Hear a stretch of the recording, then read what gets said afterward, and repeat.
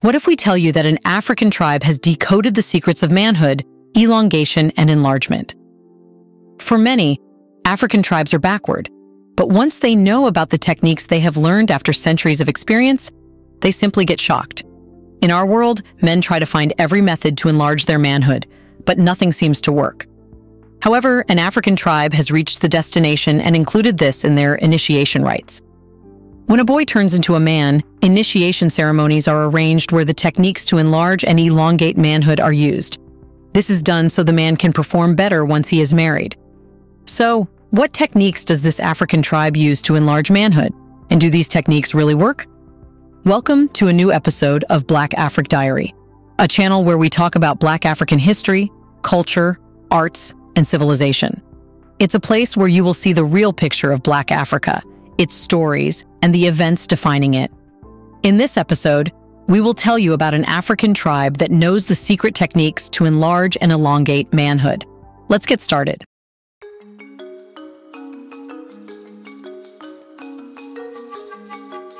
The tribe we are talking about is the Tamari people, also known as Batamariba, Tamberma, Samba, Otomari, or Otomari. It's part of the Oti Volta linguistic group, and mainly lives in the Atakora department of Benin, where they are commonly called Samba. Renowned for their distinct two-story fortified houses, known as Tata Samba or Samba houses, their architectural style includes ground floors for livestock at night, internal alcoves for cooking, and upper floors with rooftop courtyards for grain drying, sleeping quarters, and granaries. This architectural evolution added roof enclosures to clusters of huts linked by typical Gur-speaking West African walls. So how are the initiation rites for men in this tribe where their manhood is elongated? It begins with the preparation phase, where traditional herbalists grind a traditional herb until it forms a smooth paste. The village herbalist then carefully blends the herb mixture for application. Once ready, the herbal paste is spread onto the manhood of the initiate, usually after bathing or before bedtime. After this, a hole is made in a tree branch or a piece of ivory, where the initiate places his manhood for several months until it reaches the desired size and length. In other words, the applied paste has ingredients that elongate manhood. The size will continue to increase unless the piece of ivory is removed. During the period of separation from the community, young boys chosen for initiation undergo physical and social isolation from the rest of the community. This time marks their transition from childhood to adulthood, allowing them to focus solely on the rites of passage without distractions. Under the guidance of respected elders and experienced community members, initiates receive thorough instruction and guidance. They learn practical skills, cultural knowledge, spiritual beliefs, and communal responsibilities, covering traditional customs, community unity, hunting methods, and survival skills. Elders also share oral histories, myths, and legends that shape Tamari's identity and heritage. Initiates face a series of physical challenges and tests to assess their strength, resilience, and endurance. These trials include long-distance running, obstacle courses, and carrying heavy loads, preparing them for the physical demands of adulthood and instilling traits like perseverance. Wrestling matches are a customary part of the process, allowing initiates to showcase their physical abilities, agility, and combat skills. Feats of strength, such as lifting heavy objects or climbing tall trees, further demonstrate their readiness for adulthood and earn them respect from peers and elders. The Tamari people hold scarification in high regard as a deeply meaningful and sacred ritual, marking the passage of initiates into adulthood and their integration into the community. This age-old tradition involves creating detailed patterns of scars on the bodies of initiates, often using sharp tools or plant extracts.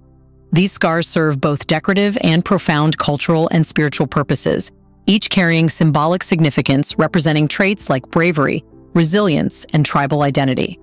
The patterns vary based on the initiate's lineage, clan, or personal attributes, serving as a visible testament to their journey to adulthood and their commitment to their community and heritage.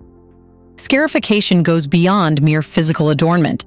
It is believed to offer initiates spiritual protection and strength, shielding them from negative influences and ensuring transition into adulthood. Seen as a form of spiritual armor, these scars empower initiates to confront life's challenges with confidence and resilience. Additionally, Scarification is thought to facilitate communication with ancestral spirits and deities, establishing a deep connection to the spiritual realm. Before attaining adulthood, initiates undergo purification rituals to cleanse their bodies, minds, and spirits. These rituals may include bathing in sacred rivers, using fragrant herbs or incense, and participating in ceremonial chants and prayers. The goal is to purify initiates of impurities and negative energies, preparing them for their spiritual journey ahead. Elders and spiritual leaders play a crucial role in invoking the blessings of ancestral spirits or deities upon the initiates, seeking their guidance and protection during the transition to adulthood. This invocation involves prayers, offerings, and sacred rituals, forging a spiritual bond between the initiates and their ancestors. The initiation process also involves offerings and sacrifices to honor the spirits and gain their favor. These offerings may include traditional foods, fruits, grains, or animals sacrificed as a tribute to the ancestors. These acts of offering express gratitude, acknowledging the spirit's guidance and protection throughout the initiation rites. Before we continue further, tell us, are you enjoying the video? If yes, please like and share the video and subscribe to our channel to watch more videos on Black Africa. Let's continue now. The conclusion of the initiation rites is marked by a grand and joyous ceremony, signifying the initiate's transition into adulthood. The entire community gathers to celebrate the occasion, honoring the initiates and officially welcoming them into the adult community. This ceremony carries immense pride and significance for both the initiates and their families, representing their acceptance and full integration into the community. Festivities are accompanied by traditional dances, drumming, and music, creating an energetic and vibrant atmosphere. Participants wear elaborate costumes and showcase elaborate dance routines, highlighting the diverse cultural heritage of the Tamari people. The rhythmic beats of drums and the melodic tunes of traditional instruments fill the air, promoting unity and celebration among community members. A feast is meticulously prepared to celebrate the initiate's accomplishments, featuring a variety of traditional dishes and delicacies. The communal meal symbolizes unity, solidarity, and abundance as everyone joins together to participate in the joyful occasion. Food is generously shared among all members of the community, strengthening social ties and nurturing a sense of collective belonging. Throughout the initiation process, initiates receive invaluable teachings and guidance from elders and seasoned community members. These teachings include a wide range of topics, including cultural customs, moral principles, and communal duties. Initiates gain insight into their cultural heritage and the significance of their role within the community, deepening their understanding of their identity and purpose in life. By engaging in the initiation rites, initiates acquire knowledge about their responsibilities as adult members of the community. They are instructed to uphold traditional values, honor cultural norms, and actively contribute to the well-being of the community. Initiates cultivate a sense of pride and obligation, recognizing their vital role in preserving their cultural legacy and passing it down to future generations. Through the rites of passage, initiates forge enduring connections with their peers and elders, establishing lifelong bonds and nurturing a profound sense of belonging within the community. But what belief does the tribe hold about manhood elongation?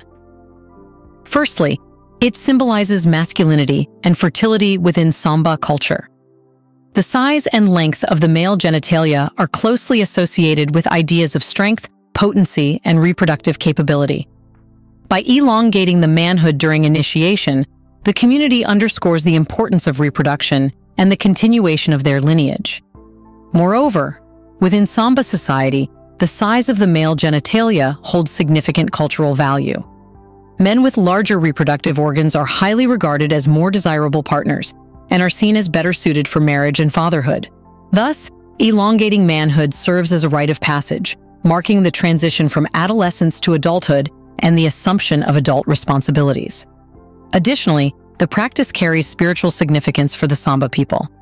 It is believed that a larger manhood not only enhances physical pleasure, but also facilitates spiritual connections and energy flow.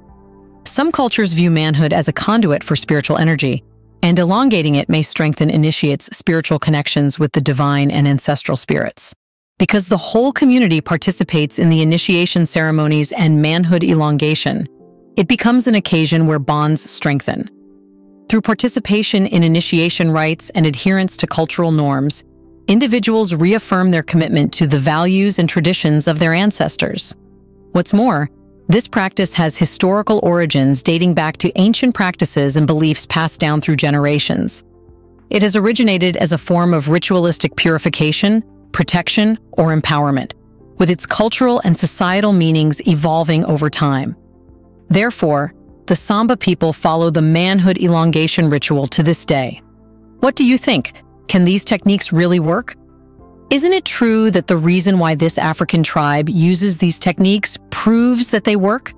In the comment section right below, share your thoughts on why this African tribe wants men to have elongated manhood. Do you want to watch more videos like this one? If yes, subscribe to our channel and press the bell icon next to it.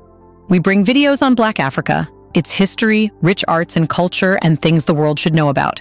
Thanks for watching, and until the next video, stay tuned.